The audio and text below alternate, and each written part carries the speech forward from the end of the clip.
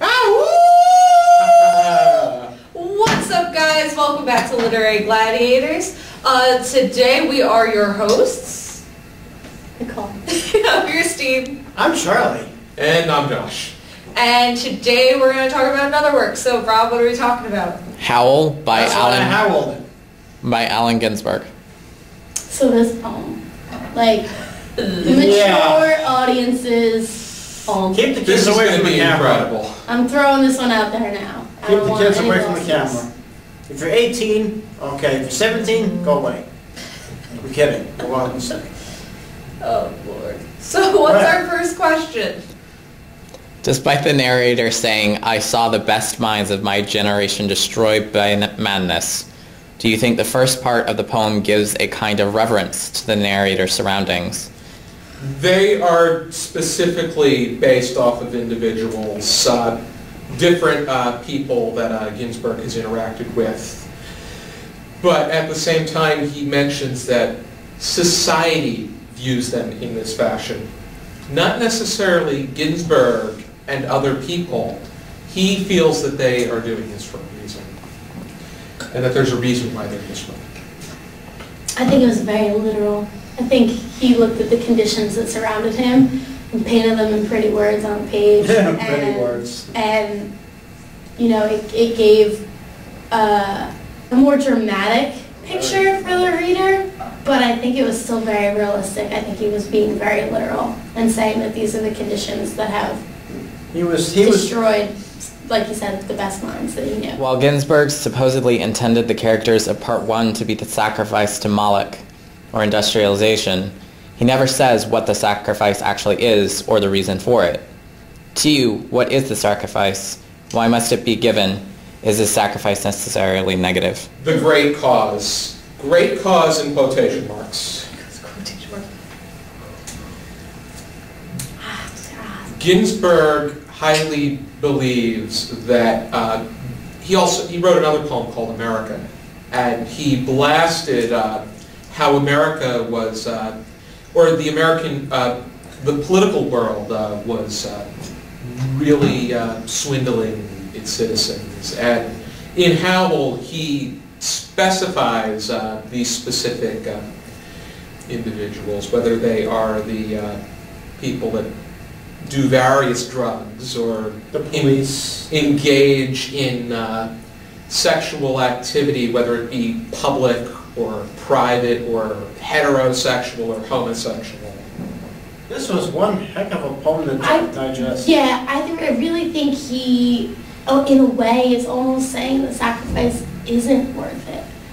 These are the people out here doing what they're doing, and I understand that it was a lot of negative imagery in the first part of the poem, but I don't know if that necessarily meant that it should all be forfeited for a chance at something better.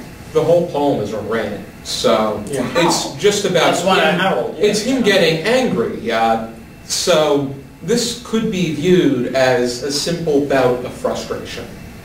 And it's all very... I mean, I don't think it can be viewed as simple anything. This poem has been worked and reworked and looked over by some of the greatest poets of Ginsberg's time. This was chewed up and spit out by many people before it was published.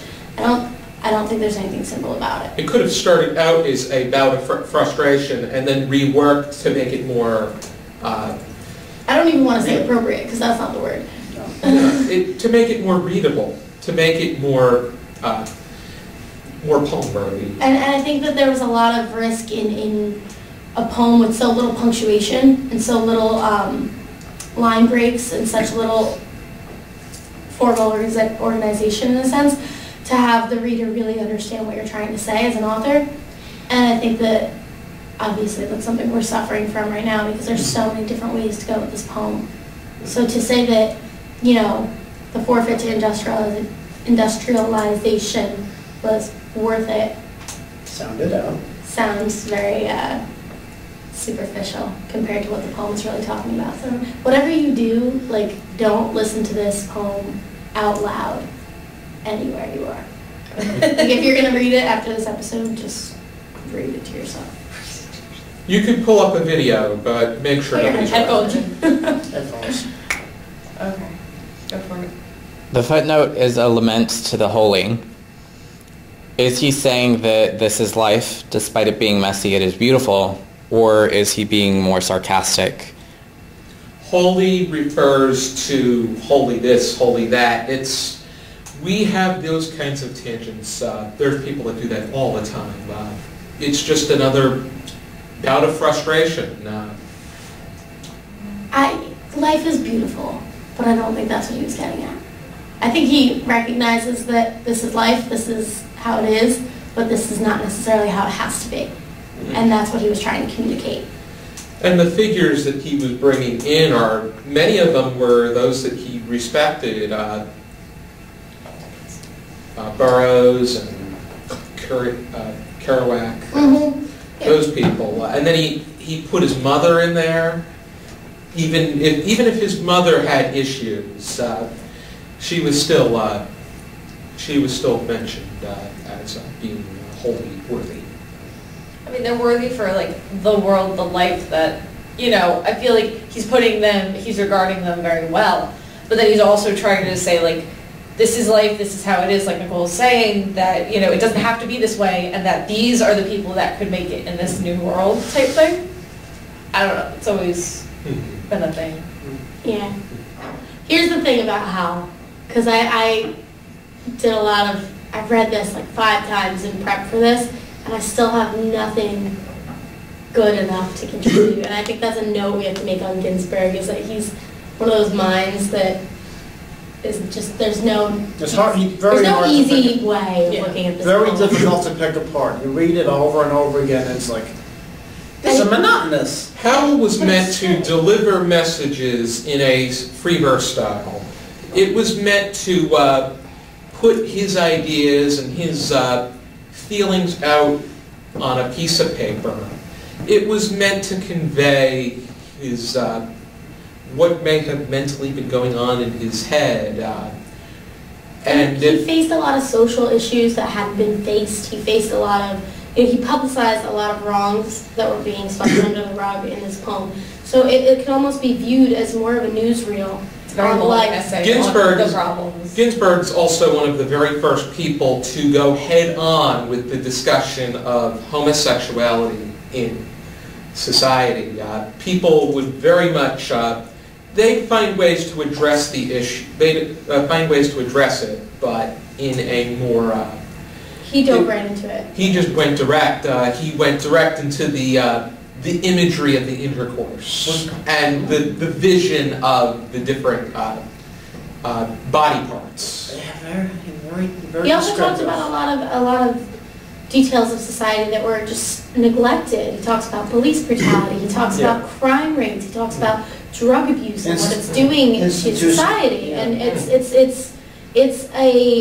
it's almost a memoir. It's what he's seeing, and it can't necessarily be deciphered to be one way or the other, or right or wrong, or we should change or we shouldn't. But what you can get out of it is this is how it was. It's just about his whole life up until the mid-1950s, which is when the poem is written and released. I think also using a platform, being the poet using a platform, he's bringing social injustices and current issues to the forefront so that people are going to read it, people are going to have to wake up. And that's usually, in this time, that's what a lot of poets and a lot of, musicians were trying to do, was bring about conversation. And a lot of these people... I mean, he just goes through the list of everything, which is like, I'm going to talk about, X, Y, and Z. The Beat and the confessional poets are highly known for that. And I was about to say, a lot of these people, they were on drugs themselves. They had drug problems, some had drinking problems, I'm a musician, you probably know that by now. And I'm not saying that I'm going to go out and, have a drink, but, that might alter their minds as well. But also, a lot of artists do believe that there is some merit to hallucinations and, hallucinogens, as well as alcohol, because it's going to bring about something in their brain. Yeah. It could probably trigger something. It'll create more, imagery in Oh, yeah. their mind that they can use and that they're going to go through an experience. Yeah. So there's two sides of the coin of drug use for artists, but That's an eccentric way of thinking, but sometimes it does work for the individual. Maybe not in the long run, but no. when it comes to creating that creative spark, then perhaps. Right. If you want to read more of Allen Ginsberg, and you have the money to spare, you can check out his book of completed poems, everything from 1947 to 1997. Yeah, that's a big mammoth of a thing. Nah, I just read the table and go, oh. Or there's probably going to be a link at the bottom of this video. You can probably go and click it. It'll direct you either to the poem or to a download or to the e-version. So thank you for tuning in yet again to Literary Gladiators. Make sure you please subscribe to this channel so that you can watch another video next week. And thank you again. We'll see you next time. See you. Keep reading. Take care now. Bye. Bye.